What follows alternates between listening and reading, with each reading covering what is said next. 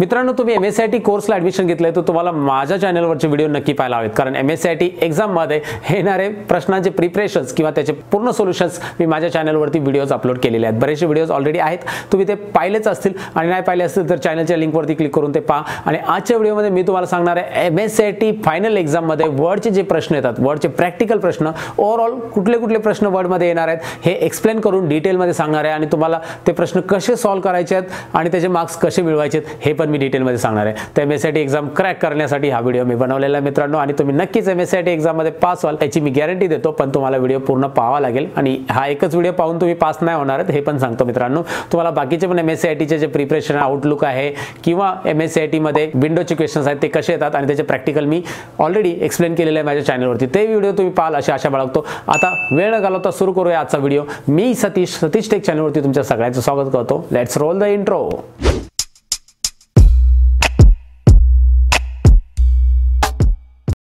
व्हिडिओमध्ये पुढे जाण्यापूर्वी मित्रांनो एक गोष्ट तुम्हाला सांगू इच्छितो की जर तुम्हाला कम्प्युटरमध्ये बनायचं असेल स्मार्ट आणि कम्प्युटरच्या टिप्स अँड ट्रिक्स शिकायच्या असतील आणि ते आपण आपल्या मातृभाषेतून शिकायच्या असतील तर तुम्हाला करायला हवं माझा चॅनल सबस्क्राइब आणि सबस्क्राइबच्या बाजूला जी बेल आयकॉन दिसतो त्याच्यावरती पण क्लिक करायला हवं। चला सुरू करूया आजचा व्हिडिओ। तर मित्रांनो चला पाहूया वर्ड मधले प्रॅक्टिकल प्रश्न। तर इकडे मी एक पॅराग्राफ घेतलेला आहे तुम्हाला दाखवण्यासाठी। जनरली तुम्हाला एक पॅराग्राफ येतोच जेव्हा तुम्ही क्वेश्चन ओपन करता, तर तुम्हाला नॉर्मली होम टॅबमधून कुठले प्रश्न येतात, इन्सर्ट टॅबमधून कुठले येतात, डिझाईन, पेज लेआउट ह्या टॅबमधून कुठले प्रश्न येऊ शकतात आणि कुठले येतातच प्रॅक्टिकली हे मी दाखवणार आहे तुम्हाला। पूर्ण वर्डची क्वेश्चन यामध्ये सॉल्व्ह करून दाखवणार, जेणेकरून तुम्हाला वर्डमध्ये कुठलाही प्रश्न आला तरी तुम्ही लगेच सॉल्व्ह करू शकता मित्रांनो। पण करायचं काय त्यासाठी बघा। आता पहिलं मी home tab step by step जाऊया। जर तुम्ही हा व्हिडिओ पूर्ण पाहिला तरच तुम्हाला प्रत्येक टॅबमधले येणारे प्रश्न तुम्हाला समजणार आहेत। कारण मित्रांनो पहा, तर वर्डमध्ये जवळजवळ तुम्हाला 100 ते 150 वेगवेगळे टॉपिक्स आहेत आणि त्या टॉपिकमधून तुम्हाला इकडे 7 ते 8 प्रश्न येणार आहेत। 7 येतात किंवा 6ही येतात एक्झामला, तर 6 ते 7 तर मॅक्झिमम वर्डचे क्वेश्चन तुम्हाला राहणार आहेत, जे 35 मार्क्सचे प्रॅक्टिकल असतात MSCIT त्यामध्ये। मग त्यामध्ये तुम्हाला जे 100 क्वेश्चन आहेत ते तर समजून घ्यायला हवेत। मग त्यासाठी हा मायक्रोसॉफ्ट वर्डचा स्पेशल व्हिडिओ मी तुमच्यासाठी बनवला आहे मित्रांनो, कारण मी तुम्हाला 4-5 प्रश्न फक्त दाखवले तर त्यातून तुम्हाला कुठले एक्झामला येणार आहेत हे समजणार नाही आहे। त्यासाठी मी हे ओव्हरऑल सर्व प्रश्न इकडे सॉल्व्ह करून दाखवतो। म्हणजे मी क्वेश्चन्स घेत नाही मित्रांनो, ऑप्शन्स दाखवतो की कुठले येण्याचे चान्सेस आहेत आणि कुठले येतातच। तर इकडे बघा आता मित्रांनो, सर्वात पहिलं तुम्हाला दिसतंय की मी इकडे पॅराग्राफ घेतलेला आणि मी ह्या पॅराग्राफला असं सिलेक्ट करतो। सिलेक्ट करण्यासाठी तुम्हाला माहिती आहे की पॅराग्राफ जर तुम्हाला सिलेक्ट करायचा पूर्ण तर तुम्ही असं करू शकता। पूर्ण पॅराग्राफ सिलेक्ट करण्यासाठी तुम्ही Ctrl+A बटनही प्रेस करू शकता किंवा खालूनही असं वरती ड्रॅग करू शकता, हे लक्षात ठेवायचं आहे। प्लस तुम्हाला सेंटेन्स सिलेक्ट करायचा असेल तर तुम्ही माऊस पॉइंटर इकडे आणायचा, लेफ्टला आणि सेंटेन्सच्या इथे ॲरो दिसतोय अशा प्रकारे ॲरो इथे क्लिक करा। इकडे तुम्हाला दिसतंय मी क्लिक केल्यानंतर होणार काय, तो सेंटेन्स सिलेक्ट होणार आहे मित्रांनो। सेंटेन्स अशा प्रकारे सिलेक्ट होते। तुम्हाला 2 सेंटेन्स एकत्र सांगितलेत इफेक्ट द्यायला, तर तुम्ही 2 सेंटेन्स कसे सिलेक्ट करणार हे पण पाहून घ्या। पहिल्या सेंटेन्सवरती तुम्ही इथे क्लिक करणार, असं सिलेक्ट झाल्यानंतर कंट्रोल बटन प्रेस करायचं आणि नंतर तुम्हाला दुसरं सेंटेन्स असं 3 आणि 6 नंबरचं सेंटेन्स तुम्हाला जर चेंज करायला सांगितलं तर तुम्ही अशा प्रकारे सेंटेन्स इकडे सिलेक्ट करू शकता। सिलेक्ट कसं करायचं नक्कीच समजलं असेल तुम्हाला। सिलेक्शनसाठी आणखी मेथड आहे मित्रांनो, जसं की इथे तुम्ही या सेंटेन्सवरती 3 वेळा लेफ्ट बटन क्लिक केलं तर इकडे डायरेक्ट तो सिलेक्ट होतोय, किंवा 2 वेळा क्लिक केलं तर तो वर्ड सिलेक्ट होतोय, 3 वेळा क्लिक केलं तर तो सेंटेन्स सिलेक्ट होतो, हे लक्षात ठेवायचं। माऊसचं लेफ्ट बटन जे आहे आपण क्विकली म्हणजे 3 वेळा क्लिक केलं तर अशा प्रकारे सेंटेन्स सिलेक्ट होते।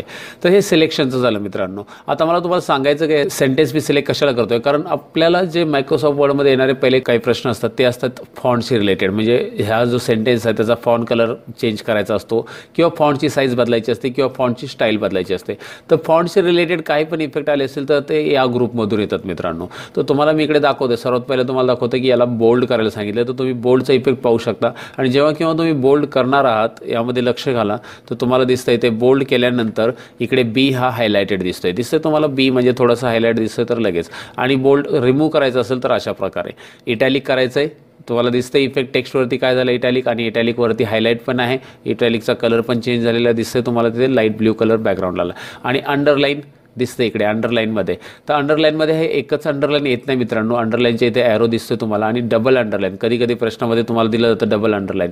तर इथे माऊस पॉइंटर ठेवल्यानंतर तुम्हाला त्याचं नाव येतं डायरेक्टली, तुम्ही पाहाल तर डबल अंडरलाईन आहे, म्हणजे जिकडे माऊस पॉइंटर असेल तुमचा तिकडे त्याचं नाव येणार आहे डायरेक्टली। दिसते थिक अंडरलाईन, इथे तुम्हाला डॉटेड अंडरलाईन, तर इथे कुठलीही अंडरलाईन वेव अंडरलाईन सांगितले असेल तर ती इकडून घ्यायची, म्हणजे अंडरलाईनमधले वेगवेगळे टाईप्स तुम्हाला इकडून मिळणार आहेत आणि ते इथून अप्लाय करायचे. आणि अजून एक अंडरलाईनमध्ये हा प्रश्न बऱ्याच वेळा येतो आणि कन्फ्युजन असतो, वर्ड्स ओनली अंडरलाईन अप्लाय करा. तर तुम्हाला इथे वर्ड्स ओनली अंडरलाईन मिळत नाही, मग तुम्ही जाणार कुठे? वर्ड्स ओनली अंडरलाईन मोर अंडरलाईन्स या ऑप्शनमध्ये जाणार. इथे दिसते तुम्हाला मोर अंडरलाईन्स ऑप्शन्स.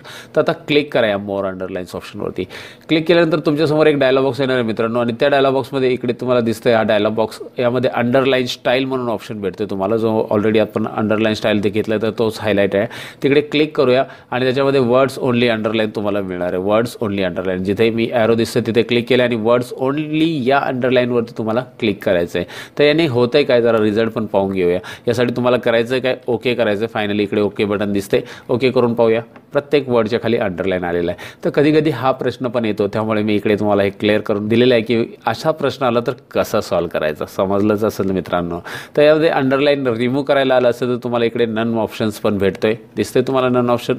इथूनही तुम्ही नन करू शकता, किंवा तुम्ही अंडरलाईन जर अप्लाय केलेली असेल अशी आणि रिमूव्ह करायची असेल, सपोज मी अंडरलाईन परत अप्लाय करून दाखवतो तुम्हाला. ह्या सेंटेन्सला सिलेक्ट करून अंडरलाईन अप्लाय करतो आणि रिमूव्ह अंडरलाईन अशी पण होऊ शकते. ननमध्ये करा किंवा तुम्ही डायरेक्टली याला चेक आहे ते अनचेक करून टाका.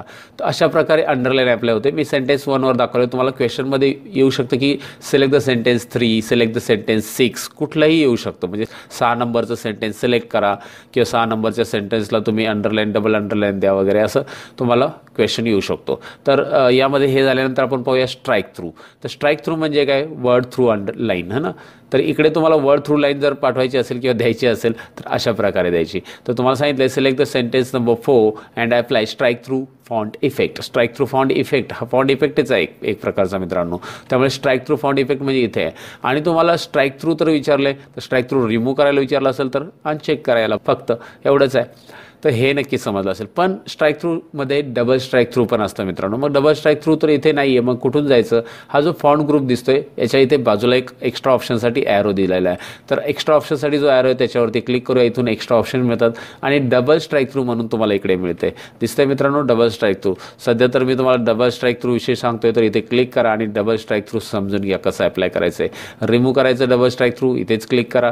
डबल स्ट्राईक थ्रू इथे ऑप्शन दिसतोय तुम्हाला आणि इथून चेक अनचेक करा, ओके करा. रिमूव्ह करायला तर येत नाही, अप्लाय करायलाच येतं जास्त करून डबल स्ट्राईक थ्रू. तर हे लक्षात ठेवायचं कुठून करायचं मित्रांनो. नक्कीच तुम्हाला हे समजलं असेल. तर आता आपण पुढे पाहूया मित्रांनो. पुढे याच्यामध्ये आहे सबस्क्रिप्ट आणि सुपरस्क्रिप्ट. सबस्क्रिप्ट आणि सुपरस्क्रिप्ट हे काय आहे जरा मी झूम करून दाखवतो तुम्हाला. हे दोन छोटे छोटे ऑप्शन जे आहेत हे काय आहेत, हे जर तुम्ही वर्ड चांगल्या प्रकारे प्रॅक्टिस केली असेल तर तुम्हाला नक्कीच माहिती असेल, आणि नसेल तर तुम्हाला मी सांगतो इकडे की 25 स्क्वेअर 625 अशा प्रकारे एक मॅथमॅटिकल फॉर्म्युला असतो. स्क्वेअर म्हणजे हा वरती असतो, माहिती आहे ना, वर्ग. 25चा वर्ग मित्रांनो, 25चा वर्ग याने स्क्वेअर आपण बोलतो. तर वर्ग कसा काढायचा? वर्ग म्हणजे हे दोन वरती असायला हवेत, आणि त्यासाठी मी सुपरस्क्रिप्ट या बटनावरती क्लिक केलं. दिसतंय तुम्हाला माहिती असेल जसं आपण लिहितो वर्ग वगैरे, तर इकडे अशा प्रकारे ते असायला हवं. तर स्क्वेअर करण्यासाठी हे तुम्ही करणार आहात. समजलं? 25चा वर्ग किती? 225. सगळ्यांना माहिती आहे. मग ते 225 हे अशा प्रकारे आलं पाहिजे ना मित्रांनो, खाली पहा कसं दिसतंय. तर यासाठी तुम्हाला करायला का हवं हे नक्कीच समजलं असेल. आणि सपोज मला असं नाही लिहायचं, मला अशा प्रकारे लिहायचं जसं तुम्हाला माहिती असेल.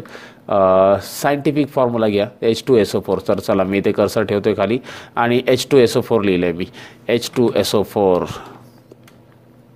तर H2SO4मध्ये 2 कुठे असायला हवा? तो सबस्क्रिप्टला असायला हवा. तर यासाठी मी काय करतोय, इथे सबस्क्रिप्ट घेतोय आणि इथे पण मी 4ला काय करतोय, सिलेक्ट करतोय आणि 4ला फक्त 4ला सिलेक्ट करायचं मित्रांनो. पहा, तर तुम्हाला हा सायंटिफिक फॉर्म्युला करेक्ट करायला सांगितलं आहे तर तुम्ही अशा प्रकारे करू शकता, किंवा सबस्क्रिप्ट किंवा सुपरस्क्रिप्ट असं अप्लाय करायला सांगितले तर तुम्ही ते इथून डायरेक्टली अप्लाय करू शकता. पण त्या वर्डला पर्टिक्युलर ज्याला सांगितले त्यालाच तुम्हाला करेक्ट करायचं, बाकी एक्स्ट्रा करायचं नाही आहे मित्रांनो.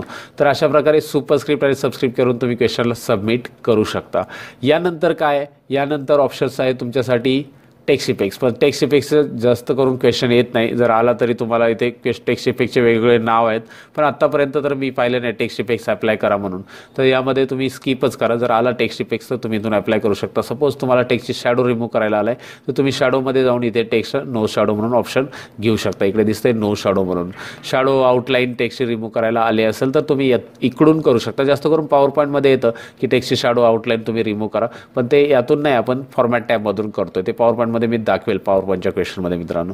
पण वर्डमध्ये तर अजूनपर्यंत असे प्रश्न नाही आले आणि मी बऱ्याचशा एक्झाम्स कंडक्ट केलेले आहेत. मी स्वतःही कॉर्डिनेटर राहिलेलो आहे बऱ्याचशा एक्झामचं, तर मी पाहिलं आहे ऑलरेडी अशा प्रकारचा प्रश्न तर आलेला नाही आहे. मित्रांनो पुढे पाहता इथे text highlight colour. Text highlight colour दिसतोय तुम्हाला. टेक्स्ट हायलाइट कलर करण्यासाठी काय करायचं मित्रांनो?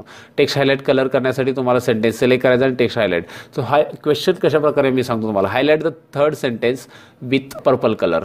हायलाइट करायला सांगितलं, लक्षात घ्या. फॉन्ट कलर वेगळा आणि हायलाइट कलर वेगळा. तर थर्ड सेंटेन्सला मी सिलेक्ट करतोय आणि इकडे ॲरोवरती क्लिक करून पर्पल कलर सिलेक्ट करतोय. व्हायलेट कलर घेतो. इकडे पर्पल कलर नसेलच मला वाटतं. हा कुठला कलर आहे पाहूया. डार्क रेड आहे. चला व्हायलेट कलर आहे. व्हायलेट कलर सांगितलं असेल, जास्त करून व्हायलेट कलर येतोच एक्झाममध्ये. तर व्हायलेट कलरने तुम्हाला किंवा असं सांगितलं होतं highlight third and six sentence. तर थर्ड सेंटेन्स तुम्ही पहिलं सिलेक्ट करून घ्या असं आणि कंट्रोल बटन प्रेस करून सिक्स सेंटेन्स सिलेक्ट करा आणि याला व्हायलेट कलर का. अशा प्रकारे प्रश्न आलेला आहे. Third and six sentence highlight करा. जर तुम्ही प्रॅक्टिस केली असेल तुमच्या कम्प्युटर सेंटरवरती तर तुम्हाला नक्की माहिती असेल की अशा प्रकारचे प्रश्न येतात. कारण प्रॅक्टिकलमध्ये हे तुम्हाला आलं पाहिजे की हायलाइट कलर कुठून करतात. आणि चेंज द फॉन्ट कलर किंवा चेंज द टेक्स्ट कलर असं सांगितलं असेल तर तुम्हाला इकडचा कलर यूज करायचा मित्रांनो. हे लक्षात घ्या. तर इकडचा कलर मी अप्लाय करतो इथे. हे पहा कुठे तुम्हाला फॉन्ट कलर काय सांगितलंय. आणि जास्त करून तुम्ही फॉन्ट कलरला कधी कधी कम्प्युटरचं कॉन्ट्रास्ट जे आहे कलर ब्राईटनेस वगैरे कमी जास्त असतो. त्यामुळे तुम्ही स्वतःहून कलर डिसाईड करू नका. इकडे जे कलर आलेत ना खाली त्याच्यावरती माऊस ठेवा आणि नाव बघा. त्याचं नावाचा काय पहिलं लाईट ग्रीन आहे काय आहे.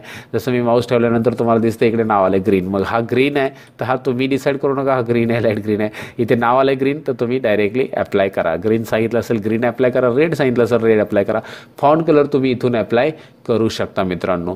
आणि मी इथे फॉन्ट कलर रिमूव्ह करतोय अंडू करून सध्या तरी. तुम्हाला जसं हा क्वेश्चन तुम्ही सॉल्व करणार तसं डायरेक्टली इकडे राईट साईडला सेव्ह अँड सबमिट येणार आहे. आणि यासाठी तुम्हाला माझा एक MS-CITचा 1 hourचा डेमो मी अपलोड केलेला आहे. तो व्हिडिओ नसेल पाहिला तर तुम्ही माझ्या चॅनलवरती व्हिजिट करा. आणि त्यात मी प्रॅक्टिकली दाखवले ते MS-CITचे क्वेश्चन्स येतात कसे आणि प्रॅक्टिकली कसे सॉल्व करायचे. तर ते तुम्हाला एकदम एक्सप्लेन करून सांगितलेलं आहे. तो 1 hourचा व्हिडिओ नक्की पहा कारण तुम्हाला एक्झामचं कन्सेप्ट नक्की कळेल. तुम्हाला MS-CITमध्ये पास व्हायचं तर थोडीशी मेहनत तर करायला हवी मित्रांनो. नक्कीच कराल तुम्ही मेहनत कारण तुम्ही हार्ड वर्कर आहात मित्रांनो. आशा बाळगतो. चला आता मी तुम्हाला पुढचं दाखवतोय. याच्यामध्ये तुम्हाला मी एवढं तर सांगितलं कशा प्रकारे हे यातले ऑप्शन्स किंवा यातले क्वेश्चन्स येऊ शकतात. आता तुम्हाला येतात की चेंज द फॉन्ट नेम. तर फॉन्ट नेम चेंज करायचं तुम्हाला थर्ड सेंटेन्सचं फोर्थ सेंटेन्स जे पण आहे तर इथून तुम्हाला चेंज करायला येतं फॉन्ट नेम. तुम्हाला जे फॉन्ट नेम सांगितले कॅलिब्री वगैरे तुम्ही इथून चेंज करू शकता. तुम्हाला दिसतंय मी ऑप्शन या ॲरोवरती क्लिक केलं आणि ऑप्शन मिळतात मला. पण तुम्हाला आता एखादं फॉन्ट नेम सांगितलं ज्याचं नाव खूप खाली आहे तर तुम्ही असं टाईप करू शकता त्याला. जसं टाइम्स न्यू रोमन सांगितले तर तुम्ही टाइम्स टाईप केलं की वरती ते येतं आणि एंटर करा तर तो फॉन्ट याला अप्लाय झालेला दिसतोय. तर तुम्ही वरती पण पाहू शकता तो फॉन्ट इकडे अप्लाय सिलेक्ट झालेला. म्हणजे तुम्ही ते डायरेक्ट टाईप करू शकता जो फॉन्ट आहे. वरदाना फॉन्ट सांगितलं तर तुम्ही VER लिहिलं वरदाना फॉन्ट आहे ना डायरेक्टली तुम्हाला दिसतं आणि एंटर. तर अशा प्रकारे फॉन्ट चेंज करायला येतात. फॉन्ट नेम चेंज करायला येतात. तर फॉन्ट नेम तुम्ही इथे टाईप करू शकता आणि तुम्ही इथून सिलेक्टही करू शकता तुमच्यावरती आहे मित्रांनो. फॉन्टची साईज बदलायला पण येतं तर साईज तुम्ही इथून बदलू शकता. आणि 16 साईज सांगितली आहे 20 सांगितली आहे. पण बऱ्याच वेळा कन्फ्युजन होतं मित्रांनो की इथे तर सांगितलं 82 साईज करा आणि इथे 72 पर्यंतच लास्ट आहे. तर तुम्ही कसं करणार आहात तर इथे 82 तुम्ही टाईप करू शकता मित्रांनो. हां टाईप करा बस एंटर करा दॅट्स इट आलं आन्सर. आणि तुम्हाला असं सांगितलं इथे 15 साईज करा तर 15 साईज तर इथे आहेच नाही आहे. मग कुठून आणणार तुम्ही बोलणार 15 तर नाही आहे. मग तुम्ही इथे टाईप करा ना मित्रांनो. काय प्रॉब्लेम आहे. टाईप करावंच लागेल तर येणार आहे. तर चला मी 15 टाईप करून दाखवतो. एंटर करा. ओके 15 आलेला आहे मित्रांनो. तर अशा प्रकारे तुम्ही इथे डायरेक्टली करू शकता. इथे फॉन्ट साईज चेंज करू शकता. फॉन्टचा पॉईंट इकडून पण आहे. ग्रो फॉन्ट बटनवरती क्लिक करून वाढवू शकता. जास्त करून हेच तुम्हाला इकडून चेंज करायचं असतं कारण फॉन्टची साईज एक्झॅक्टली दिलेली असते की एवढी करा तेवढी करा. पण तुम्हाला ती करायची असते आणि इकडून तुम्ही करू शकता. त्यानंतरचा काय प्रश्न आहे आपण पाहूया जरा. इकडे आहे चेंज केस. चेंज केस या ऑप्शनमध्ये काय आहे. चेंज केस या ऑप्शनमध्ये आहे की आपण सेंटेन्सला चेंज करू शकतो. सेंटेन्स केसमध्ये लोअर केसमध्ये जरा मी झूमच करून दाखवतो. अप्पर केसमध्ये कॅपिटलाइज ईच वर्डमध्ये आणि टॉगल केसमध्ये. तर या सगळ्या केसचे प्रश्न येतातच. तुम्हाला सेंटेन्स केसमध्ये कन्वर्ट करायला सांगितले. सेंटेन्स केसमध्ये ऑलरेडी सेंटेन्स आहे तर काही इफेक्ट होणार नाही. पण लोअर केसमध्ये मी दाखवते सर्व अल्फाबेट याचे स्मॉल आहेत. तर तुम्हाला सांगितलं सिलेक्टेड सेंटेन्सला तुम्ही लोअर केसमध्ये कन्वर्ट करा. तर तुम्ही करणार कसं इथे क्लिक करायचं तुम्हाला आणि लोअर केसवरती सिम्पली क्लिक करायचं. तर यामध्ये लोअरच नाही अप्पर केस आहे प्रॉपर केस आहे सर्व आहेत. अप्पर केस पहा इथे कसं आहे प्रॉपर केस म्हणजेच कॅपिटलाइज ईच वर्ड मित्रांनो. कॅपिटलाइज ईच वर्ड प्रत्येक वर्डचा फर्स्ट अल्फाबेट हा कॅपिटल आहे तुम्हाला इकडे दिसतंय. आणि प्रॉपर केस कसं करायचं म्हणजे कॅपिटल ईच वर्ड कसं करायचं. टॉगल केस म्हणजे अपोजिट कॅपिटल आहे ते स्मॉल आहे कॅपिटल. तर क्वेश्चनमध्ये तुम्हाला मेन्शन केलेलं असं की तुम्हाला कुठली केस करायची. सेंटेन्स केसमध्ये कन्वर्ट करा. गिवन सेंटेन्स और given paragraph convert into the sentence केस. तर तुम्हाला अशा प्रकारे प्रश्न असेल तर तुम्ही करू शकता. इथून अप्पर केस सांगितलं आहे, सर्व कॅपिटल करायचं आहे, करा. तर चेंज केसशी रिलेटेड प्रश्न आला तर तुम्ही इथून इझिली करू शकता आणि तो हा ऑप्शन आहे मित्रांनो. आणि फॉन्ट टॅबमधला म्हणजे फॉन्ट ग्रुपमधला इकडे लास्ट ऑप्शन्स आहे क्लिअर फॉर्मॅटिंग. क्लिअर फॉर्मॅटिंग काय आहे मी सांगतो मित्रांनो. सपोज तुम्हाला ऑलरेडी याच्यामध्ये काहीतरी फॉर्मॅटिंग दिले आणि तुम्हाला सांगितलं आहे clear the formatting of given paragraph. तर तुम्हाला याची फॉर्मॅटिंग क्लिअर करायची असेल तर कंट्रोल ए करा आणि क्लिअर फॉर्मॅटिंग. याच्यामध्ये मी जेवढी पण फॉर्मॅटिंग अप्लाय केली, कलर इवन मी नंबर्स दिले होते ते पण इकडे रिमूव्ह झालेले आहेत. कलर्स आणि नंबर्स सगळे रिमूव्ह होणार आहेत. तर लक्षात आले, मी ते अंडू करतोय. कंट्रोल झेड मित्रांनो, अंडू माहिती असेल ना, पाठीमागे जायचं आहे. अंडू पांडू नाही मित्रांनो, अंडू मीन्स कंट्रोल झेड आणि रिडू मीन्स कंट्रोल वाय पुढे येण्यासाठी. हे तर माहिती असेल यार, कंट्रोल झेड आणि कंट्रोल वाय. कम्प्युटर शिकताय तुम्ही, स्मार्ट आहात. तर मित्रांनो इथे तुम्हाला लक्षात आलंय क्लिअर ऑल फॉर्मॅटिंग काय आहे. क्लिअर ऑल फॉर्मॅटिंग म्हणजे धोड आला, टेक्स्ट पूर्ण क्लीन होणार आहे. ओके, तर हे नक्की समजलं असेल तुम्हाला. तर यामध्ये एवढे प्रश्न येतात, पण यामध्ये एक थोडासा एक लपवलेला प्रश्न पण आहे. तो कसा आहे मी तुम्हाला सांगतोय. Change the character spacing of first sentence second word. First सेंटेन्सचं second word आहे त्याचं कॅरेक्टर स्पेसिंग चेंज करायचं आहे आणि त्याला स्पेसिंग द्यायला सांगितलं 1.5, कॅरेक्टर स्पेसिंग द्यायचं 1.5 आणि 80% त्याचं स्केल चेंज करायचं. तर कसं करायचं मित्रांनो, यासाठी तुम्हाला करावं का लागेल, कारण इकडे जे कॅरेक्टर स्पेसिंग ऑप्शन आहे तुम्हाला इकडे इझिली दिसणार नाही आहे. तर तुम्हाला जायचं आहे कुठे, या ऑप्शनमध्ये जायचं आहे, फॉन्टच्या एक्स्ट्रा ऑप्शनमध्ये. तर इकडे क्लिक करणार तुम्ही आणि इकडे क्लिक केल्यानंतर तुम्हाला एक डायलॉग बॉक्स मिळतोच आहे, मी मगाशीच दाखवलेला आहे. आणि ॲडव्हान्सवरती क्लिक करायचं. ॲडव्हान्सवरती क्लिक केल्यानंतर तुम्हाला इकडे मिळतं आहे स्केल ऑप्शन्स. मित्रांनो स्केलमध्ये क्लिक करा आणि 80% तुम्हाला मिळतं आहे. आणि कॅरेक्टर स्पेसिंग तुम्हाला सांगितलं एक्सपांडेड टू 1.5. एक्सपांडेड सांगितलं, कंडेन्स सांगितलं. त्याच्यामध्ये दोन ऑप्शन्स आहेत, पाहू शकता तुम्ही, एक्सपांडेड आणि कंडेन्स ऑप्शन्स. तर याच्यामध्ये तुम्हाला नॉर्मल सांगितलं एक्सपांडेड 1.5. तर इकडून तुम्ही वाढवू शकता इझिली मित्रांनो. मी इथे 1.5 केलेलं आहे. तर अशा प्रकारे तुम्ही इकडे हे चेंजेस करू शकता आणि नक्कीच तुम्हाला समजलं असेल. हा थोडासा हिडन क्वेश्चन आहे, म्हणजे बऱ्याचशा लोकांना जर स्कोरिंग करायचं असेल MS-CIT मध्ये तर असे प्रश्न नक्कीच माहिती असेल. हा जरासा हिडन प्रश्न आहे, म्हणजे हा प्रश्न तुम्हाला इकडे आतमध्ये जाऊन सॉल्व्ह करावा लागतो. आणि जर तुम्हाला MS-CIT मध्ये चांगलं स्कोरिंग पाहिजे, चांगले मार्क्स पाहिजेत, सगळ्यांपेक्षा जास्त मार्क्स पाहिजेत, तर तुम्हाला अशा हिडन सेटिंगचे क्वेश्चन्स माहिती असायला हवेत. आणि हे आणि असेच क्वेश्चन सांगण्यासाठी तर हा मायक्रोसॉफ्ट वर्डचा मी ओव्हरऑल क्वेश्चनचा डेमो बनवला आहे, कारण तुम्हाला मायक्रोसॉफ्ट वर्डचे आउट ऑफ मार्क्स मिळायलाच हवे मित्रांनो. हा माझा अजेंडा आहे आणि या अजेंड्यासाठी मी नक्कीच इकडे प्रयत्न करतोय तुम्हाला हे सर्व प्रश्न डिटेलमध्ये एक्सप्लेन करण्याचा. तर चला मित्रांनो, हा तर मी तुम्हाला सांगितलं फॉन्ट विषयी डिटेलमध्ये. आता थोडंसं मी स्पीड वाढवणार आहे, कारण तुम्हाला बेसिक तर समजलेलं आहे. कारण आता जास्त वेळ लावला तर इकडे खूप मोठा व्हिडिओ बनेल आणि मग तुम्ही मोठा व्हिडिओ म्हणून स्किप कराल. आता थोडंसं स्पीड वाढवतो मित्रांनो मी. तर याच्यानंतर आहे मित्रांनो आपल्यासाठी पॅरेग्राफ. आणि पॅरेग्राफमध्ये तुम्हाला येतं की फर्स्ट सेंटेन्स जो आहे त्याचं सेंटर अलाइनमेंट करा, लेफ्ट अलाइनमेंट करा. तर अलाइनमेंट चेंज करण्यासाठी आलं तर सेंटर अलाइनमेंट करा, select the first sentence and change it's alignment to the centre. तर इथून तुम्हाला सेंटर अलाइनमेंट ऑप्शन मिळतो. इथे दिसतं मी सेंटर अलाइनमेंट ऑलरेडी केलेला आहे. आणि जर तुम्हाला लेफ्ट अलाइनमेंट सांगितलं त्याच्याच बाजूला तुम्ही इथे पाहू शकता हा लेफ्ट अलाइनमेंटचं बटन आहे, ज्याच्यावरती ऑलरेडी मी इथे झूम करून दाखवते तुम्हाला आणि लेफ्टवरती क्लिक करून दाखवते. सेंटरवरती आहे, राईटवरती. आणि तुम्हाला सांगितलं select the paragraph and convert in to the justify alignment. तर तुम्हाला पॅरेग्राफ सिलेक्ट करायचा किंवा जो पण सेंटेन्स ते सिलेक्ट करायचं आणि ते जस्टिफाय अलाइनमेंटमध्ये कन्वर्ट करायचं आहे. याने होतंय काय मित्रांनो, जर तुम्ही शिकलं नसेल तर सांगतो, लेफ्ट आणि राईट अलाइनमेंट टेक्स्ट एकत्र येतात. जसं इकडे तुमच्याकडे एखादा सेंटेन्स आहे, मी जरा प्रॅक्टिकली दाखवतो तुम्हाला, हे पण समजून घ्यायला गरजेचं आहे कारण जॉबवरती पण तुम्हाला यूज होते. तर इथे माझं जस्टिफाय अलाइनमेंट झालेलं आहे ऑलरेडी. इथे पाहू शकता तुम्ही लेफ्ट अँड राईट अलाइनमेंट हे टेक्स्ट एकत्र आले, एका लाईनमध्ये आहेत. जर मी हे जस्टिफाय अलाइनमेंट लेफ्टला ठेवतो तर इथे राईट साईडला तुम्ही पहा काय झालेलं आहे, मागे पुढे टेक्स्ट आलेलं आहे. चला सध्या हा पॅरेग्राफ राहू दे, आपल्या प्रॅक्टिससाठी लागणारच आहे. पुढे काय मित्रांनो मी तुम्हाला दाखवतो. इथे लाईन स्पेसिंग आलेलं आहे, चेंज द लाईन स्पेसिंग हा पण येतो. Change the line spacing fifth sentence to double. तर फिफ्थ सेंटेन्सला सिलेक्ट करा, ऑलरेडी मी सिलेक्ट केलेलं आहे. आणि इथे क्लिक करायचं आणि डबल करायचं म्हणजे काय 2.0 करायचं मित्रांनो. 2.0 करा किंवा लाईन स्पेसिंगमध्ये जा आणि लाईन स्पेसिंगमध्ये मल्टिपलच्या जागेवरती इथे ऑप्शन्स काय बघा, नीट वाचून पहा. इथे डबल ऑप्शन्स आहे मित्रांनो. डबल ऑप्शन्सवरती तुम्ही टिक करणार आहात आणि डबल केला किंवा मल्टिपल करा किंवा तुम्हाला जे सांगितलं असेल ते इथे टाईप करू शकता तुम्ही, जे लाईन स्पेसिंग सांगितलं असेल. डबल सांगितले मला सध्या, डबलमध्ये ओके करा आणि अशा प्रकारे लाईन स्पेसिंग येणार आहे. सेंटेन्सला सिलेक्ट करायला विसरू नका आणि त्यानंतरच क्वेश्चनसाठी प्रोसीड हो. लाईन स्पेसिंगचं ऑप्शन मी सांगितलं आहे, तुम्हाला सांगितलं की याचं शेडिंग कलर चेंज करा फोर्थ सेंटेन्सचं. तर शेडिंग कलर इथे आहे, हा पहा, याला शेडिंग कलर किंवा याला बॅकग्राऊंड कलर आपण बोलतो, पण हा नॉर्मली इथं शेडिंग कलर लक्षात ठेवायचं. हा शेडिंग आहे, इथे तुम्हाला नाव पण दिसतंय, मी दाखवतो ह्या ऑप्शनला.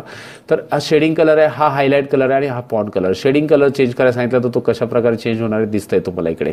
तर शेडिंग कलर चेंज करा किंवा बॉर्डर्स अप्लाय करायला सांगितलं असेल तर इकडून बॉर्डर्स तुम्ही अप्लाय करू शकता. तर सध्या तर बॉर्डर्स वगैरे अप्लाय करायला आले तर ऑल बॉर्डर्स किंवा बॉटम बॉर्डर्स वगैरे इकडे बरेचसे ऑप्शन्स आहेत. तर सध्या बॉर्डर अप्लाय करायचे जास्त करून प्रश्न येत नाहीत म्हणून मी तुम्हाला तो दाखवत नाही डिटेलमध्ये, पण तुम्हाला हा नक्की येतो की तुम्हाला जे दिलेले फॉर्मॅट आहे त्याला नंबर फॉर्मॅटिंग काय करा, चेंज करा आणि ABCD फॉर्मॅट अप्लाय करा. तर इथून तुम्ही ABCD फॉर्मॅट अप्लाय करू शकता. नंबर फॉर्मॅट कुठे चेंज करायचं आणि कुठे ABCD फॉर्मॅट मिळतं आणि कुठे त्याचं चेंज होतं पेजवरती दिसतंय मित्रांनो तुम्हाला इकडे. आणि परत नंबर फॉर्मॅट हे करायचं तर नंबर फॉर्मॅट तुम्ही अप्लाय करू शकता. आणि रिमूव्ह द नंबर फॉर्मॅटिंग आला असेल तर तुम्ही इथे नन ऑप्शन दिसतोय तुम्हाला, नन ऑप्शनवरती क्लिक करून तुम्ही रिमूव्ह करू शकता. किंवा तुम्हाला सिम्बॉल फॉर्मॅटिंगमध्ये चेंज करायला सांगितले तर तुम्हाला दिसतं इकडे सिम्बॉल फॉर्मॅटिंग पण तुम्ही चेंज करू शकता इझिली मित्रांनो. तर अशा प्रकारे हे पॅराग्राफमधले प्रश्न आहेत ज्यामध्ये तुम्हाला येणारे प्रश्न मी तुम्हाला इकडे सॉल्व्ह केलेत. जास्त करून इंडेंटचे वगैरे प्रश्न येत नाहीत, इंडेंट वगैरे दिलेले आहे याच्यामध्ये पण इंडेंटचे प्रश्न नाही आहेत, पण दाखवतो तरी पण इन्क्रीज इंडेंट आलं हे एक्सेलमध्ये येतं जास्त करून. इन्क्रीज इंडेंट तर तुम्हाला इन्क्रीज इंडेंट असं करायचं आणि डिक्रीज इंडेंट असं आहे, पण वर्डमध्ये जास्त करून असे प्रश्न नाही विचारलेले आहेत आतापर्यंत. तर मी फॉन्ट सांगितलं आणि हे सांगितलं. यामध्ये आणखी गोष्ट एक आहे की तुम्हाला मी इकडे लेफ्ट साईडला राहिले फॉर्मॅट प्रिंटर दाखवायचं. कॉपी पेजचे प्रश्न जास्त करून वर्डमध्ये विचारलेच गेलेले नाहीत की कॉपी हे सेंटेन्स करा आणि पेस्ट करा. हे तुम्हाला एक्सेलमध्ये आहे कॉपी पेजचं किंवा तुम्हाला विंडोजमध्ये पण आहेत कॉपी पेजचे प्रश्न आणि मी ऑलरेडी त्याचा व्हिडिओ बनवला आहे विंडोजचा, तर तुम्ही पाहून घ्या चॅनलवरती आहे. विंडोचे प्रश्न कॉपी पेस्ट कसे करा म्हणजे विंडोच्या फाईल इकडून तिकडे कॉपी पेस्ट कशा करायच्या, मूव्ह कशा करायच्या.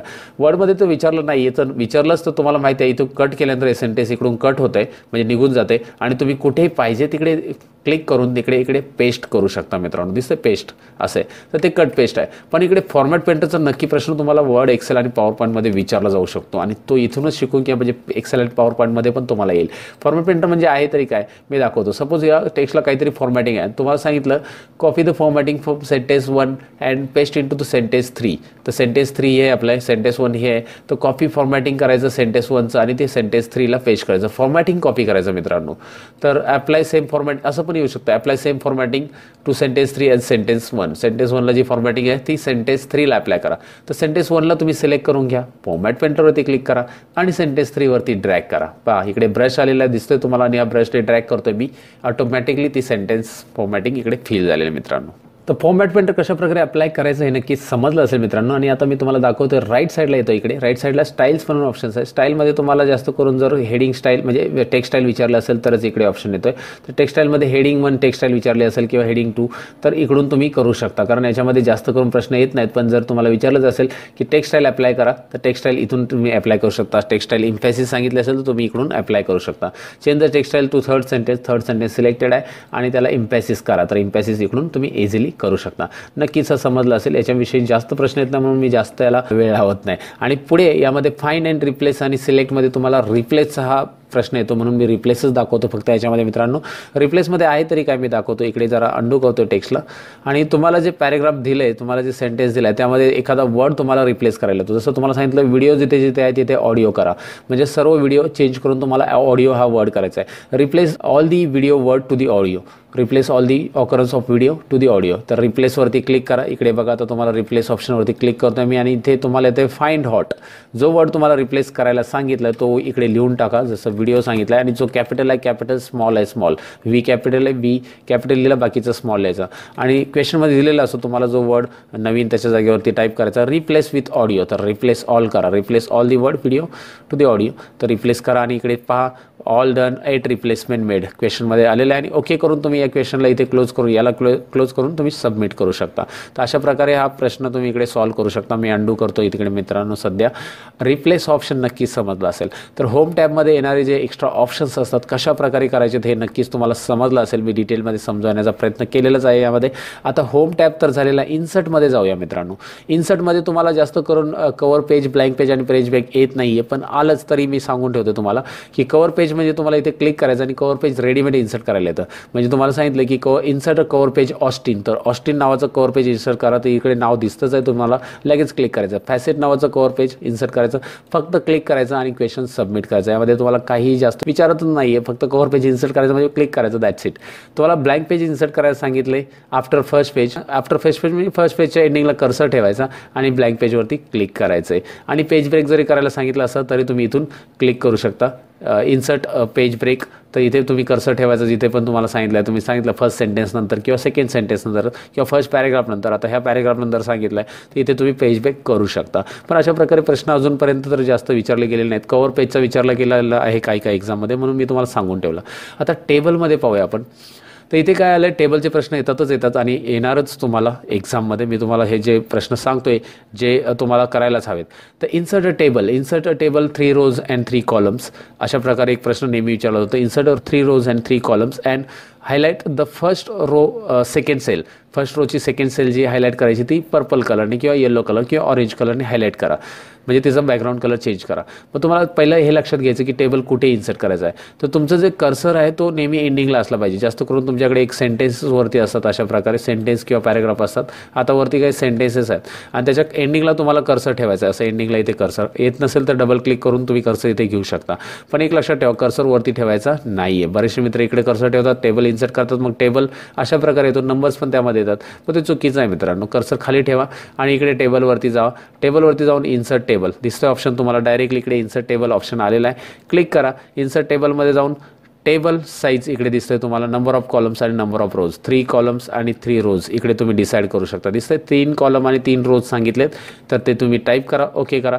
यासाठी टाईप करा. तुम्ही असंही घेऊ शकता मित्रांनो, ज्यांना टेबल चांगलंच तर ते इकडून वरूनही सिलेक्ट करू शकता, इकडे जायची काही गरज नाही आहे. पण तुम्हाला इन्श्युअर म्हणजे शुअर व्हायचं असेल की बाबा मी प्रॉपर करतोय, तर तुम्ही इन्सर्ट टेबलमधूनच घ्या.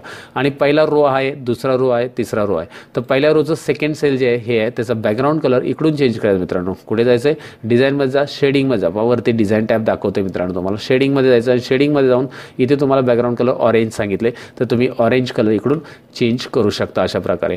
तर तुम्हाला वर्डमध्ये येणाऱ्या प्रश्नामध्ये टेबलशी रिलेटेड मी सांगतो तुम्हाला की लास्ट रो तुम्हाला डिलीट करायला सांगितलं, इन्सर्ट लास्ट रो. तर लास्ट रो तुम्ही कसं डिलीट करणार, इथे लास्ट रोच्या इथे कर्सर ठेवायचा आणि डिलीट करायचं असेल तर तुम्हाला लेआउटमध्ये सिम्पली ऑप्शन सांगतो मी तुम्हाला. लेआउटमध्ये डिलीट रो, जो रो तुम्ही सिलेक्ट केला आहे तो रो डिलीट होणार आहे. डिलीट कॉलम्स पण आहे, डिलीट टेबल पण आहे. तुम्हाला 2 टेबल दिले असतात आणि एनी वन टेबल. मग जो टेबल डिलीट करायला सांगितलं त्याच्यामध्ये फक्त कर्सर ठेवा आणि डिलीटमध्ये जाऊन डिलीट टेबल करा, दॅट्स इट. टेबल डिलीट करणं किंवा टेबलमध्ये सगळे रोज वगैरे इन्सर्ट करणं सगळं ऑप्शन्स ह्या लेआउटमध्ये असतं आणि लेआउट टॅब तुम्हाला माहिती असायला हवा. पण हा तेव्हाच अपेअर होतं जेव्हा तुमचा कर्सर टेबलमध्ये असेल. कारण बरेचसे मित्र टेबलच्या बाहेर कर्सर ठेवतात आणि मला तर लेआउट टॅब मिळतच नाही आहे, मी काय करू, हा प्रश्न त्यांचा असतो. पण हे लक्षात घ्या मित्रांनो, टेबल टॅब म्हणजे टेबल हा लेआउट तेव्हाच मिळेल जेव्हा तुमचा कर्सर त्याच्यामध्ये असेल, तर त्याच्यामध्ये ठेवा कर्सर. इन्सर्ट अबो, insert below, insert right, insert left असे रोज पण मिळतात, कॉलम पण मिळतात. म्हणजे इथे क्लिक करा आणि तुम्हाला सांगितलं इन्सर्ट राईट, तर राईट साईडला एक कॉलम आहे. तर तुम्हाला इथे दिलं असं, सपोज इथे कॉन्टॅक्ट नंबर म्हणून लास्टला कॉलम आहे आणि insert 1 more column to the right to the contact number. तर कॉन्टॅक्ट नंबर कॉलमच्या राईटला एक नवीन कॉलम इन्सर्ट करा, तर इन्सर्ट राईट करा. आणि लेफ्टला सांगितलं असेल तर इन्सर्ट लेफ्ट करा. इन्सर्ट अबो 1 more row, तर इथे इन्सर्ट अबो दिसतं तुम्हाला. हे छोटे छोटे गोष्टी आणि ते तुम्हाला यायलाच हवेत मित्रांनो. तर टेबल डिलीट कसं करायचा, कॉलम रोज कसे डिलीट करायचे आणि कशाप्रकारे इन्सर्ट करायचे, हे टेबलशी रिलेटेड येणारा प्रश्न मी किती क्लिअर केलेला आहे आणि नक्कीच तुम्ही याचं प्रॅक्टिकल करून पाहणार आहात आणि मला सांगणार आहात. पण पुढे पाहूया. यामध्ये पिक्चर इन्सर्ट करणं, ऑनलाईन शेप्स वगैरे, पण पिक्चर वगैरे येत नाही आणि शेप्सही येत नाहीत. जर आलेच तर तुम्हाला सांगतो इथे कसं करायचं. राऊंडेड रेक्टँगल शेप म्हणून हे जास्त करून पॉवर पॉईंटमध्ये येतं, इन्सर्ट शेप राऊंडेड रेक्टँगल वगैरे. तर तुम्ही अशा प्रकारे शेप इकडे इन्सर्ट करू शकता. दुसरी कुठली शेप सांगितली असेल तर तुम्ही शेपमध्ये जा आणि इकडे दुसरी शेप पण इन्सर्ट करा. या शेपला तुम्हाला ग्रुप करायला सांगितलं तर 2 शेप एकत्र ग्रुप करण्यासाठी शिफ्ट बटन प्रेस करून तुम्ही या दोन्हीवरती क्लिक करणार. पहिल्या शेपवर क्लिक केलं, शिफ्ट बटन प्रेस करून दुसऱ्यावर क्लिक केलं, दोन्ही सिलेक्ट झालेले आहेत मित्रांनो. राईट क्लिक करा शेपवरती, राईट क्लिक केल्यानंतर तुम्हाला इकडे ग्रुप ऑप्शन मिळतं. मी जरा झूम करून दाखवतो आणि इकडून तुम्हाला ग्रुप करा. हे पॉवर पॉईंटमध्ये पण येतं आणि वर्डमध्ये पण. राईट क्लिक करून याला ग्रुप करून तुम्ही इकडून अनग्रुप करू शकता मित्रांनो. दिसतंय तुम्हाला अनग्रुप, ग्रुप आणि अनग्रुप अशा प्रकारे इकडे करू शकता तुम्ही. जर सांगितलं असतं तर तुम्ही नक्कीच कराल याच्यामध्ये. इन्सर्टमध्ये तुम्हाला पुढचा प्रश्न आहे तो हायपरलिंकचा आहे. तो डायरेक्टली मी आता पुढच्या प्रश्नावर जातो, कारण याच्यामध्ये चार्ट वगैरे रिलेटेड वर्डमध्ये जास्त करून येत नाही, कारण ते एक्सेलमध्ये ऑलरेडी अवेलेबल आहेत प्रश्न. तर हायपरलिंक कसं करायचं आहे मित्रांनो. तर हायपरलिंकसाठी तुम्हाला एखादा वर्ड सांगितला असेल, second word of third sentence, तर थर्ड सेंटेन्सचं सेकंड वर्ड सिलेक्ट करा आणि त्याला hyperlink apply the hyperlink to second word of third sentence. तर मी सिलेक्ट केला आहे थर्ड सेंटेन्सचा सेकंड वर्ड, दिसतं तुम्हाला इकडे सिलेक्ट झाला. डबल क्लिक करायचं फक्त सिलेक्ट करण्यासाठी त्याच्यावरती. हायपरलिंकवर क्लिक करा आणि हायपरलिंकमध्ये तुम्हाला वेबसाईटचं जास्त करून नाव दिलं असतं आणि खाली जे नाव दिलं असतं क्वेश्चनमध्ये वेबसाईटचं ते तुम्हाला इथे टाईप करायचं. गुगल वेबसाईट असू शकते, याहू असू शकते, कुठलीही वेबसाईट असू शकते. मग ते तिथे तुम्हाला अप्लाय करायचं. जसं मी इकडे टाईप करतोय google.com वगैरे, google.com मी शॉर्टकट टाईप करतो आणि ओके करतोय. तर तुम्हाला दिसतं हायपरलिंक अप्लाय झालेली आहे. अप्लाय झालेली हायपरलिंकला रिमूव्ह करायचं, राईट क्लिक करा आणि राईट क्लिक करून तुम्ही इकडे रिमूव्ह लिंक म्हणून ऑप्शन यूज करून त्याला रिमूव्ह करू शकता, जर रिमूव्ह करायला आलं तर अशा प्रकारे हायपरलिंकचा प्रश्न येतो. कमेंट जर ॲड करायला आली तर तुम्ही इथून ॲड करू शकता. Add a comment to powerful second word, third word, ज्या वर्डला सांगितली तर इकडे तुम्ही कमेंट ॲड करू शकता आणि काही कमेंट लिहून बस सोडून द्यायचं आहे. कमेंट इथे नको आहे तर क्लोज करून टाका, सध्या तरी नको आहे आपल्याला आता. तर ॲड करायची असेल तर ॲड कशी करायची आणि डिलीट करायची असेल तर त्या कमेंटला सिलेक्ट करायचं, इकडून कमेंटला सिलेक्ट केलं इकडे आणि राईट क्लिक करायचं त्या वर्डवरती आणि राईट क्लिक करून डिलीट कमेंट म्हणून ऑप्शन येतो. तर जास्त करून येत नाही, पण तुम्हाला एक पॉसिबिलिटी सांगितली. पण हेडर अँड फुटर नक्की येतो. आता तुम्हाला हेडर अँड फुटर काय येतो क्वेश्चन मी सांगतो तुम्हाला. Insert a header as a introduction and footer as a thank you. तर insert header as a introduction, footer as a thank you कसं ॲड करायचं. हेडरमध्ये जायचं फक्त मित्रांनो आणि इकडे क्लिक करायचं आहे. क्लिक केल्यानंतर इंट्रोडक्शन ॲज अ हेडर, चला इंट्रोडक्शन मी लिहितोय आणि इंट्रोडक्शन हेडरमध्ये लिहिल्यानंतर इकडे लक्षात घ्या गो टू द फुटर एक ऑप्शन मिळतोय तुम्हाला. इथे go to the footer design टॅबमध्ये आहे आणि त्याच्यावरती क्लिक करा आणि तुम्ही इकडे थँक्यू लिहायचं आहे, थँक्यू. पण हे लिहिल्यानंतर एक लक्षात घ्या तुम्हाला हा हेडर अँड फुटर क्लोज करायचा आहे. इथून कुठून क्लोज करायचं, इथून. तर जे मार्क मिळतील मित्रांनो तुम्हाला close header and footer, introduction आणि थँक्यू. आणि हे मी जे 50 मार्कचा डेमो एक एक्सप्लेन केलेला आहे मित्रांनो, चॅनलवरती आहे तो व्हिडिओ, त्यात मी एक्सप्लेन केलेला आहे की हा प्रश्न कसा सॉल्व्ह करायचा. तर याच्यामध्ये हेडर ॲड करायला सांगितलं तुम्हाला, केलं तुम्ही. फुटर ॲड करायला सांगितलं आणि क्लोज पण केला आणि नंतर तुम्ही क्वेश्चनला सबमिट करायचं.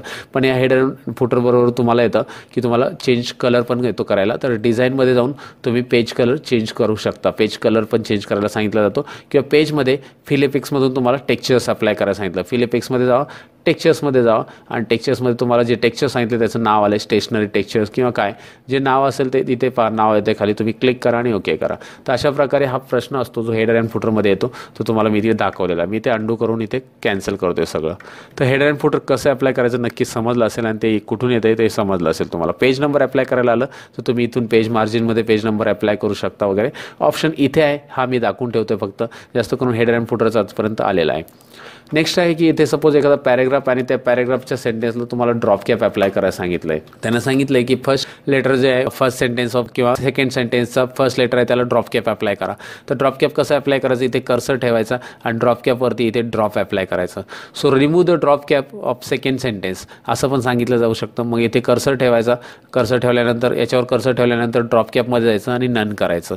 तर ड्रॉप कॅप ऑप्शन्स अप्लाय करायचं आणि नन करायचं. ड्रॉप कॅप वर्ड आला तर लक्षात ठेवायचं इथून अप्लाय करायचं आणि इथून नन करायचं. फक्त पॅराग्राफ कुठला सांगितलं त्याच्या पुढे कर्सर असायला हवा मित्रांनो. लक्षात आलं. तर हा एक प्रश्न येऊ शकतो, हे तुम्हाला मी ते सांगितलं. इन्सर्ट डेट अँड टाईम जर तुम्हाला सांगितलं असेल तर तुम्ही इथून इन्सर्ट करू शकता डेट अँड टाईम, पण हे पॉवर पॉईंटमध्ये वगैरे येतं जनरली, त्यामुळे मी इथे दाखवत नाही. आणि तुम्हाला सांगितलं की एखादा सिम्बॉल ॲड करा एखाद्या सेंटेन्समध्ये, तर सेंटेन्समध्ये किंवा वर्ड डॉक्युमेंटमध्ये, तर सिम्बॉल तुम्ही इथून ॲड करू शकता. जसं तुम्हाला कॉपीराईटचा सिम्बॉल वगैरे सांगितलं असेल तर तुम्ही इकडून ॲड करू शकता. इरामध्ये असे प्रश्न आलेले आहेत. इरा जर तुम्ही केला असेल तर माहितीच असेल तुम्हाला. तर वर्डमध्ये हे इन्सर्ट टॅबचे मी प्रश्न दाखवलेले आहेत मित्रांनो. हा इन्सर्ट टॅब इकडे क्लिअर झालेला आहे. आता डिझाईन टॅबमध्ये जास्त करून तुम्हाला थीम्समधून तर येत नाही. जर आलंच apply the themes to the given word document, जसं मेश थीम, तर मेश थीम तुम्ही अप्लाय करू शकता. ड्रॉपलेट थीम अप्लाय करू शकता. थीमची नावं येतात आणि थीम वर्ड आला तर कुठे जायचं हे नक्की लक्षात आलं असेल तुम्हाला. नंतर तुम्हाला वॉटरमार्क जर रिमूव्ह करायला आलं तर रिमूव्ह वॉटरमार्क, जास्त करून रिमूव्ह वॉटरमार्कचा प्रश्न येतो. कारण वॉटरमार्क त्यांनी ऑलरेडी दिलेलंच असं. सपोज वॉटरमार्क इकडे दिलेलं आहे, पहा वॉटरमार्क तुम्हाला दिसतंय पाठीमागे, याच्यामध्ये लाईट कलरमध्ये एक कॉन्फिडेन्शियल म्हणून टेक्स्ट दिसतोय. तर त्याला मी रिमूव्ह करतोय. कसं, वॉटरमार्कमध्ये जायचं आणि रिमूव्ह वॉटरमार्क. जास्त करून रिमूव्ह वॉटरमार्कचाच प्रश्न येतो. अप्लाय वॉटरमार्कसाठी येत नाही. आणि जर आलाच अप्लाय वॉटरमार्कसाठी तर तुम्हाला माहिती आहे कस्टम वॉटरमार्कमध्ये तुम्ही जाणार आहात. इकडे कस्टम वॉटरमार्कमध्ये जाऊन तुम्ही इथे वॉटरमार्क जे सांगितलं असेल ते टाईप करायचं आणि ओके करायचं आहे मित्रांनो. जसं इथे टेक्स्ट वॉटरमार्क दिले, टेक्स्ट वॉटरमार्कमध्ये टेक्स्ट टाईप करा आणि ओके अप्लाय करा. इथे टेक्स्ट टाईप करून अप्लाय करून ओके करा. That's it. पण येत नाही, मी जनरली नोटीस केलं आहे. पेज कलरमध्ये तुम्हाला पेजचा कलर चेंज करायला येतं. तर तुम्हाला बॅकग्राऊंड कलर, पेज कलर सांगितलं आहे पर्पल करा, तर इथून करा पर्पल करा, ग्रीन करा, काय करायचं ते करून टाका मित्रांनो इकडून. तर इकडे फिलिपिक्स पण ऑप्शन्स आहे तुम्हाला दिसतं. आणि फिलिपिक्स मी आताच दाखवलं होतं तुम्हाला थोड्या वेळापूर्वी, तुम्ही पाहिलं असेल तर. इथे ग्रेडियंट कलर आहे, टेक्स्चर्स आहे, पॅटर्न आहे, पिक्चर आहे. जर तुम्हाला पॅटर्न सांगितलं असेल पॅटर्न, पण मी नोटीस केलं आहे की टेक्स्चर्स तुम्हाला येते आणि पिक्चर वगैरे तर नाही आहेत. तर टेक्स्चर तुम्ही इकडून अप्लाय करू शकता मित्रांनो. आणि कशा प्रकारे करायचं हे तुम्हाला समजलेलं असेल नक्कीच. तर अशा प्रकारे हा प्रश्न आहे. पेज बॉर्डर्स पण आलेला आहे. पेज बॉर्डर जर तुम्हाला सांगितलं असेल पेज बॉर्डर अप्लाय करा, बॉक्स बॉर्डर तर बॉक्स करा, शॅडो बॉर्डर करा. इकडे ऑप्शन्स दिलेले आहेत आणि इकडून अप्लाय करू शकता. पण नोटीस करा की हे जे मी प्रश्न क्विकली सांगतोय ते प्रश्न प्रश्न जास्त करून विचारले जात नाहीत आणि जे प्रश्न मी स्लोली सांगतोय ते प्रश्न जास्त करून विचारले जातात, म्हणून मी त्यावरती डिटेलमध्ये तुम्हाला एक्सप्लेनेशन देतोय. पेज लेआउट टॅबमध्ये तुम्हाला मार्जिनचा प्रश्न येणारच मित्रांनो, येतोच, म्हणजे मोस्ट ऑफ तर मुलांना आलेलाच आहे आत्तापर्यंत एक्झाममध्ये. तर काय, change the margin of page to left margin to 0.5 inch और 2 इंच और 3 इंच. तर कस्टम मार्जिनमध्ये जायचं मित्रांनो तुम्हाला. मार्जिनमध्ये कस्टम मार्जिन, इथे तुम्हाला मार्जिनमध्ये गेल्यानंतर मार्जिन्स ऑप्शनमध्ये टॉप मार्जिन आहे, लेफ्ट मार्जिन आहे, गटर आहे. गटर तर येणार नाही जास्त करून, पण gutter gutter means side portion, जसं आपल्याला पंचिंग वगैरे करण्यासाठी एक्स्ट्रा ठेवायचं असेल तर तो. तर इथे टॉप आहे, लेफ्ट आहे, बॉटम आणि राईट आहे. तर टॉप मार्जिन तुम्हाला किती करायला सांगितलं ते फक्त टाईप करायचं आहे आणि फक्त टाईप करून इकडे इंच वगैरे साईन नाही दिलं तरी चालतं, ओके करा. तो ऑटोमॅटिक घेतो मायक्रोसॉफ्ट वर्ड डॉक्युमेंट. जरा समजदार आहे मित्रांनो तो. तर तुम्हाला करायचं आहे काय, कस्टम मार्जिनमध्ये जाऊन फक्त मार्जिन चेंज करायची आणि जे मार्जिन पाहिजे ते इथे अप्लाय करायची. लेफ्ट, राईट, बॉटम ते कुठलेही येऊ शकतं एक्झाममध्ये, तुम्हाला ते करायचं इकडून फक्त मित्रांनो. समजलं असेल नक्की. मार्जिनच्या प्रश्नावरती लक्ष घाला. Orientation, change the orientation of given page to landscape. ओरिएंटेशनमध्ये जा, लँडस्केपमध्ये जा. तर आता पेज कुठे झाले, कसं झाले पहा, हॉरिझॉन्टल झाले मित्रांनो. हे हॉरिझॉन्टल दिसतं ना, कंट्रोल पी मध्ये दाखवतोय. ओरिएंटेशन हॉरिझॉन्टल पेज करायचं असेल तर लँडस्केप आणि व्हर्टिकल पेज करायचं तर पोर्ट्रेट. तर पेज ओरिएंटेशन चेंज करण्यासाठी पॉवर पॉईंटमध्ये पण येतो, वर्ड मध्ये पण येतो जास्त करून. तर इथून तुम्ही चेंज करू शकता. जो पेज लेआउट टॅब आहे ते याच्यामध्ये इथून करा, लक्षात घ्या. तर याच्यामध्ये साईज पण येतं, साईज चेंज करा. Change the page size to A4. तर A4 साईज तुम्हाला चेंज करायची. इथे दिसतोय तुम्हाला A4 साईज, झूम करून दाखवतो मी, आणि A4 साईजवरती फक्त चेक करायचं आहे. Change the page size, change the page orientation, change the page margins, सगळे पेज लेआउटमध्येच मिळणार आहे. पेज वर्ड आला तर पेज लेआउटमध्ये जा बिंदास, जास्त करून इकडेच आहेत. पेज कलर आला तर नका येऊ, पण पेज कलर आला तर डिझाईनमध्ये जा, कारण डिझाईनमध्ये पेज कलर आणि पेज लेआउटमध्ये हे बाकीचे सेटिंग्स आहेत. Change the given sentence into the 3 columns. Given sentence और given page into the 3 columns. तर कंट्रोल A करून टाका, ह्याला पूर्ण 3 कॉलममध्ये कन्वर्ट करायचं. कंट्रोल A करा म्हणजे पूर्ण पेज सिलेक्ट होते आणि इथे 3 कॉलम्समध्ये तुम्हाला कन्वर्ट करायला सांगितले. 3 कॉलम्स दिसते तुम्हाला ऑप्शन. 4 कॉलम्स, 5 कॉलम्स असे कॉलम्स सांगितले असेल, जे इथे नाहीत तर तुमच्यासाठी ऑप्शन्स आहे ना मित्रांनो. मोर कॉलम्समध्ये जा आणि इकडे तुम्हाला जे कॉलम्स सांगितले ते कॉलम्स इथे क्लिक करा आणि ओके करा. दॅट्स इट मित्रांनो. लक्षात येतं ना कसं, मी थोडंसं फास्ट दाखवलं, परत दाखवतोय. मोर कॉलम्समध्ये जा आणि नंबर ऑफ कॉलम्स इथे टाईप करा आणि ओके करा. जे कॉलम्स तुम्हाला सांगितले तुम्ही डायरेक्टली कन्वर्ट करू शकता. तर तुम्हाला अशा प्रकारे यामध्ये येणारे प्रश्न आहेत. इंडेंट जर वाढवायला सांगितलं असेल किंवा पॅराग्राफ स्पेसिंग सांगितलं असेल तर बिफोर आणि आफ्टर हा ऑप्शन दिसतोय. लेफ्ट आणि राईट हा इंडेंटसाठी ऑप्शन दिसतोय. पॅराग्राफसाठी इथे ऑप्शन आहे. पॅराग्राफ स्पेसिंग जास्त करून विचारला नाही आहे, पण इकडून पॅराग्राफ स्पेसिंग आहे आणि इथे जो आहे तो लाईन स्पेसिंग आहे. होम टॅबमध्ये जो आहे तो लाईन स्पेसिंग आहे इथे, हे लक्षात ठेवा. लाईन स्पेसिंग आणि पॅराग्राफ स्पेसिंग यामध्ये फरक समजून घ्या मित्रांनो. तर यामध्ये पेज लेआउट तर सांगितला मित्रांनो मी तुम्हाला. रेफरन्सेस टॅबमध्ये मला तर अजूनपर्यंत एकही प्रश्न विचारलाच नाही, म्हणजे मी एक्झाम दिली तेव्हा नाही आला होता. आणि तुम्हाला प्रश्न आला असेल मी एक्झाम दिली तेव्हा मला किती मार्क्स पडले, मला 50 आउट ऑफ 50 मार्क्स मिळाले. जोक नाही करत मित्रांनो, खरं आहे. पाहिजे तर प्रूफसाठी तुम्हाला लिंकमध्ये माझं सर्टिफिकेटचं स्कॅन टाकतो, ओके. कारण MSCIT एक्झाम्स एवढं डिफिकल्ट नाही मित्रांनो, खूप इझी आहे. आणि मी भरपूर मुलांना शिकवलेलं आहे. मला माहीत आहे की कशा प्रकारचे प्रश्न वगैरे येतात, त्यामुळे मी तुमच्याबरोबर हे शेअर करतो आणि तुम्ही नक्कीच याला फॉलो कराल. मेलिंग्समध्ये आणि रेफरन्समध्ये तुम्हाला कुठलाही प्रश्न येत नाही आहे. चला तुमचा आणखी वेळ वाया न घालवता आता मी तुम्हाला डायरेक्ट रिव्ह्यू टॅब दाखवतो. Check the spelling and grammar. आता थोडेसे प्रश्न राहिलेत मित्रांनो, आता संपलेलाच आहे आपला व्हिडिओ. थोडा वेळ आणि थोडी कळ काढा. तुम्ही आता ऑलमोस्ट मायक्रोसॉफ्ट वर्ड पूर्ण शिकूनच घेतलेला आहे, म्हणजे मायक्रोसॉफ्ट वर्डमध्ये येणारे प्रश्न तुम्हाला समजणारच आता पूर्णचे पूर्ण. रिव्ह्यूमध्ये स्पेलिंग अँड ग्रामरचा प्रश्न होतो मित्रांनो. त्यामध्ये तुम्हाला check the spelling and grammar of the given document. मी ते थोडीशी स्पेलिंग मिस्टेक करतो आणि तुम्हाला सांगितलं की करेक्ट करायला सांगितलं स्पेलिंग अँड ग्रामर. तर तुम्हाला फक्त क्लिक करायचं, तुम्हाला स्वतःहून काही अनालिसिस नाही करायचं. स्पेलिंग ग्रामरवरती क्लिक केल्यानंतर इथे फक्त चेंज ऑप्शनवरती क्लिक करायचं जोपर्यंत ओके येत नाही, आणि ओके आलं तर दॅट्स इट, झालं तुमचं काम बस. स्पेलिंग ग्रामर एवढंच रिव्ह्यू टॅबमध्ये जास्त करून प्रश्न येतात. आणि रिव्ह्यू टॅबमध्ये मला तर माहीत नाही की बाबा अजून काय विचारलं गेलं आहे. मला तर वाटतं की अजून काही विचारलंच नाही रिव्ह्यू टॅबमध्ये. व्ह्यूमध्ये जाऊया आपण. व्ह्यूमध्ये तुम्हाला येतं की दिलेल्या पेजमध्ये ग्रीड लाईन शो करा किंवा नॅव्हिगेशन टॅब शो करा किंवा नॅव्हिगेशन टॅब हाईड करा. तर शो करायचं तर क्लिक करायचं, हाईड करायचं, रुलर हाईड करायची अशी, शो करायची अशी. किंवा पेजला 1 पेजमध्ये व्ह्यू करा, दिसतं तुम्हाला. पेजला मल्टिपल पेजेसमध्ये व्ह्यू करा. पेजला 100% झूमिंग करा किंवा पेजला 75% झूम करा. हे एक्सेलमध्ये पण येतं आणि वर्डमध्ये पण येतं. ते व्ह्यूमध्ये ऑप्शन आहे झूमिंग 75% करा, 100% करा. तर इकडून आहे रीड मोडमध्ये पेजला व्ह्यू करा, view the page in a read mode view. तर व्ह्यू हा वर्ड आला क्वेश्चनमध्ये किंवा व्ह्यू करायला सांगितलं किंवा झूमिंग चेंज करायला सांगितलं ते तुम्हाला व्ह्यूमध्ये मिळतं आहे. तर हे मायक्रोसॉफ्ट वर्डमधले जे टॅब्स आहेत त्याचे प्रश्न मी दाखवलेत, पण एक अजून हिडन टॅबचे प्रश्न आहेत तेही तुम्हाला समजून घ्यायला हवेत आणि त्यासाठी तुम्हाला हा व्हिडिओ कंप्लीट पाहायला हवा. तर लास्ट प्रश्न जे आहेत ते आहे डेव्हलपर टॅबचे मित्रांनो. आता ते काय आहेत मी सांगतो. इथे एक डेमो म्हणून टेबल मी ॲड करतो आणि टेबलमध्ये तुम्हाला जनरली इथे एक सपोज नेम ॲड केलेलं आहे आणि इथे पिक्चर म्हणून ॲड केलं आहे, काय पण असू शकतं. तुम्हाला काय सांगितलं आहे, add the text content, rich text content control dialogue box in front of name. नेमच्या पुढे तुम्हाला काय करायचं, rich content control dialogue box add करायला सांगितलं आहे. पण तुम्ही कन्फ्यूज होता, बाबा हे rich content control dialogue box आहे तरी काय. मग तुम्हाला सांगतो मी कुठे जायचं पहा. यासाठी फाईलमध्ये जावा. फाईलमध्ये गेल्यानंतर इथे ऑप्शन्समध्ये जावा. पहा ऑप्शनमध्ये का जातो आहे मी, ऑप्शनमध्ये तुम्हाला एक कस्टमाइज रिबन म्हणून ऑप्शन मिळतो आहे मित्रांनो. कस्टमाइज रिबनमध्ये इथे तुम्हाला डेव्हलपर टॅब मिळतो आहे आणि त्यावरती तुम्हाला क्लिक करायचं. विसरू नका डेव्हलपर टॅबला तुम्हाला ॲक्टिव्ह करावं लागणार आहे. डेव्हलपर टॅब तुम्ही चेक करताय तर इकडे एक डेव्हलपर टॅब येतो आहे. हा व्हिडिओ थोडासा रिवाइंड करून परत पहा डेव्हलपर टॅब मी कसा ॲक्टिवेट केला आहे. आणि डेव्हलपर टॅब ॲक्टिवेट झाल्यानंतर मित्रांनो इथे तुम्हाला कंटेंट यातूनच प्रश्न येतो, बाकी याच्यातलं काहीच विचारलं जाऊ शकत नाही. तुम्हाला फक्त या बॉक्सवरती लक्ष घालायचं इकडच्या छोट्याशा. तर इथे तुम्हाला सांगितलं रिच टेक्स्ट कंटेंट कंट्रोल किंवा प्लेन टेक्स्ट कंटेंट कंट्रोल. तर प्लेन टेक्स्ट कंटेंट कंट्रोल इथे आहे, तर तुम्हाला तो ॲड करायचा म्हणजे फक्त क्लिक करायचं, दॅट्स इट. अशा प्रकारे ॲड करायचं आहे. किंवा तुम्हाला insert a picture content control dialogue box असं विचारलं जाऊ शकतं. नेक्स्ट टू पिक्चर, तर पिक्चरच्या पुढे कर्सर ठेवायचा, पिक्चरच्या पुढे जो कॉलम आहे त्यात कर्सर ठेवायचा आणि इथे picture content control dialogue box आहे मित्रांनो. इथे पहा, हा झूम करून दाखवतोय आणि याला picture content control dialogue box बोलतात. क्लिक करा, तो आलेला आहे इथे दिसतंय.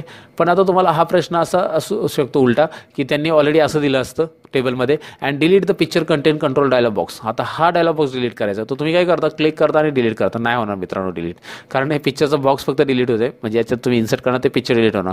तर याच्या पिक्चर या नावावरती क्लिक करायचं, वरती दिसतंय पिक्चर या नावावरती क्लिक करून त्याला डिलीट करा. किंवा तुम्हाला हा डिलीट करायचा तर याच्यावरती क्लिक केल्यावर डिलीट नाही होणार. याच्या हे जे डॉटेड पॉईंट दिसत नाही, डॉटेड पॉईंट बघा इथे झूम करून दाखवतो पूर्ण. आता एवढं झूम केलं कम्प्युटरच्या बाहेरच यायचं ते. ओके, म्हणजे जोकिंग मित्रांनो. इथे बघा क्लिक करा आणि डिलीट करा. डिलीट केल्यानंतर पहा काय झालं, डिलीट केलं. कसं डिलीट करायचं समजलं ना, ते डॉटवरती क्लिक करा, त्या नावावरती क्लिक करा तर ते डिलीट होणार. मग delete the picture content control dialogue box, delete the rich text content control dialogue box किंवा याच्यातले आणखी काही कंटेंट कंट्रोल डायलॉग बॉक्स नाव आलं तर इथून बघा ड्रॉप डाऊन लिस्ट आहे किंवा check box content control dialogue box आहे. तर अशा प्रकारे इथे आहेत ते आणि याच्यातूनच प्रश्न विचारले जातात. जास्त करून मी ऑब्झर्व केलं की हे 3 प्रश्न म्हणजे picture content control dialogue box वगैरे विचारले जाऊ शकतात. तर अशा प्रकारे ओव्हरऑल वर्डचे प्रश्न असतात मित्रांनो. तर मला तर वाटतं मी सर्व प्रश्न कव्हर केलेले आहेत आणि तुम्हाला जर कुठला क्वेश्चन असं वाटत असेल की नाही कव्हर केला तर तुम्ही कमेंट सेक्शनमध्ये नक्की लिहा. आणि कमेंट सेक्शन मला हेही लिहा की तुम्हाला MS-CIT एक्झाममध्ये किती मार्क्स मिळालेत. एक्झाम झाल्यानंतर मी तुमची वाट पाहिली. मात्र मित्रांनो मी एवढी मेहनत घेतोय तुमच्यासाठी, तर तुम्ही थोडीशी मेहनत घ्या. माझ्यासाठी कमेंट लिहायला, व्हिडिओ लाईक करा आणि मित्रांबरोबर ती जरूर शेअर करा आणि माझ्या चॅनलला सबस्क्राईब करून टाका, कारण कम्प्युटर टेक्नॉलॉजी टिप्स आणि टिप्सचे व्हिडिओज मी अपलोड करतोय रेग्युलरली, ज्यामधून तुम्ही बनणार आहात कम्प्युटरमध्ये स्मार्ट. तर हे होते MS-CIT मध्ये येणारे मायक्रोसॉफ्ट वर्डचे क्वेश्चन्स. मी ओव्हरऑल एक्सप्लेन करण्याचा प्रयत्न केलेला आहे आणि नक्कीच तुम्हाला व्हिडिओ आवडला असेल तर तुम्ही लाईक केला असेल, लाईक केलं नसेल तर आता क्लिक करा, मित्रांबरोबरती शेअर करा आणि मी भेटेल तुम्हाला नवीन व्हिडिओमध्ये. तोपर्यंत माझे बाकीचे पण व्हिडिओज आहेत चॅनलवरती, तेही तुम्ही पाहाल अशी मी आशा बाळगतो आणि मी घेतो तुमच्याकडून रजा मित्रांनो. Bye bye.